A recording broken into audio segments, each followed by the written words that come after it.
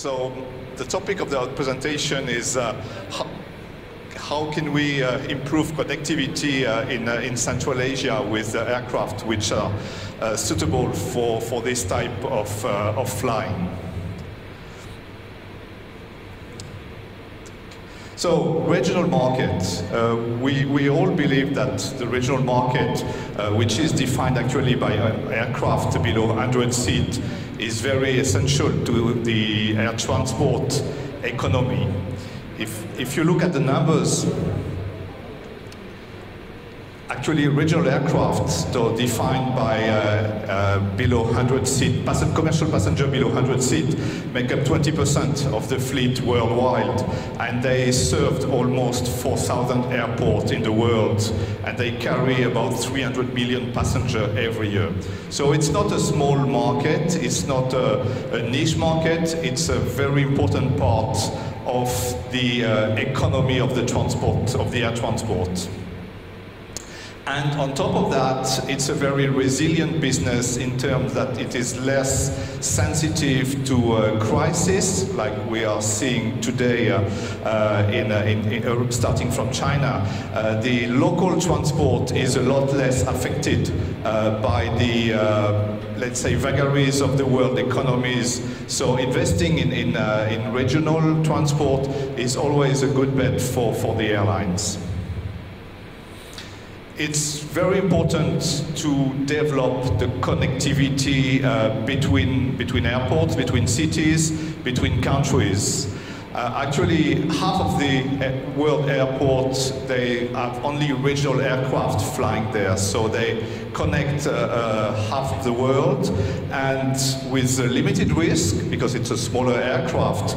Every year, around 100 city pairs destinations are created in the world only with ATR aircraft. So every year we contribute to 100 new markets, which will grow, develop, stay, or maybe disappear. But at least the markets have been tested with aircraft, which is the lowest risk. And there has been a number of studies made by economists that show, that every increase in the number of flights of 10% has an immediate impact on economy. You see that the GDP is growing, the trade is growing, and the tourism is growing also, because the more routes you provide to the tourist market, the more tourists you will have, and we have a very important case here, especially in Uzbekistan. So, Central Asia, which is defined by the 5 countries that you see on the map, which is not an homogeneous market, but they share a lot of similarities in terms of growing and development. Actually, 92% of the flights, they are pure domestic flights. There's only a small portion of the flight which are international. So in between the countries which are sharing a lot of culture, history, and economic development today, there is very, very little connectivity. Actually, there are some countries where you cannot even go one to each other. Flying to Tajikistan to Kyrgyzstan is not possible today. The countries have 800 kilometers of borders, but there is not a single flight between Tajikistan and Kyrgyzstan. And I'm not commenting about Turkmenistan, because that's maybe for other reasons. But again, connectivity in Central Asia is very limited, and despite that, the distance are quite small. I mean, 80% of all the flights in the region are less than 1,000 kilometers. So not a difficult flight, not a complicated journey, but just the aircraft to do this kind of flights, they are not present in the market. If you look at all the short flights, which I defined before, less than 1,000 kilometers, you will see that almost 60% they are made by single-aisle aircraft, which is either 737 or A320. So aircraft which are designed to fly 3,000–4,000 kilometers, they fly very short flights. And the share of regional aircraft is only 40%. So clearly there is a difficult matching between the need of the airlines and what the fleet of the airline are providing. And this is why it's important to have the right aircraft for the right market. And why do we believe that turboprops are the right aircraft? For a very, well, simple reason.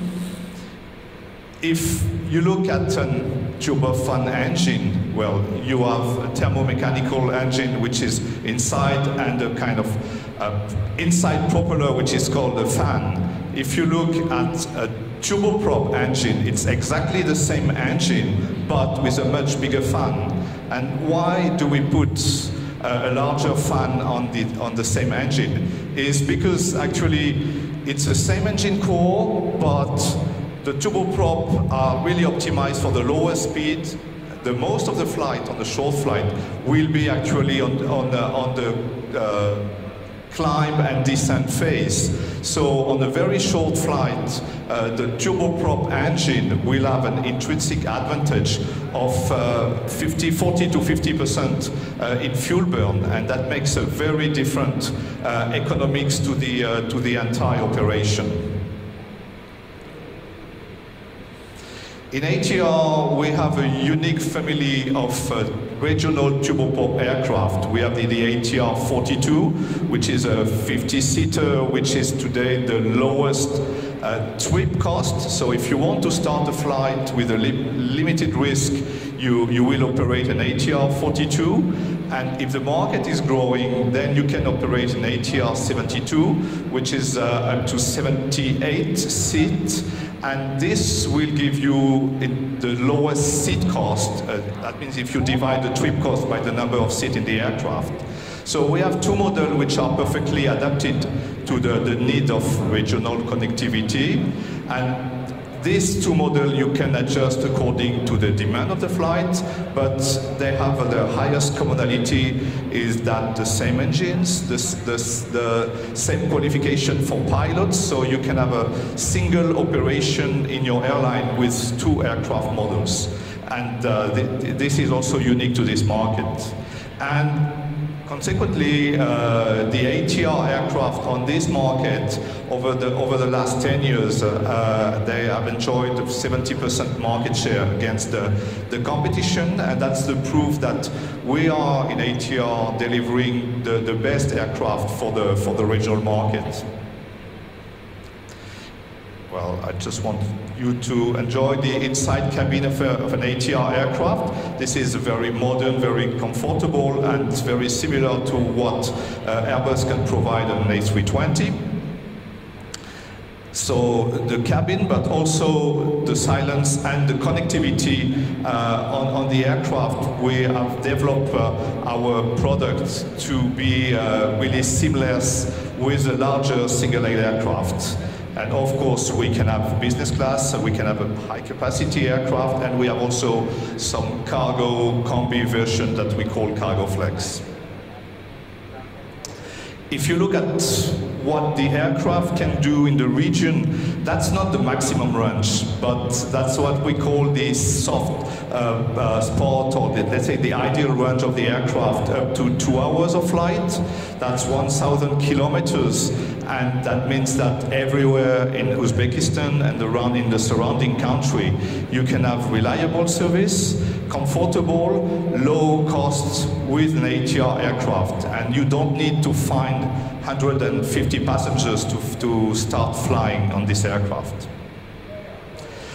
Today, the aircraft is available with a lot of features that you will not find on any regional aircraft. The ATR is flying in Siberia in the most difficult climate condition.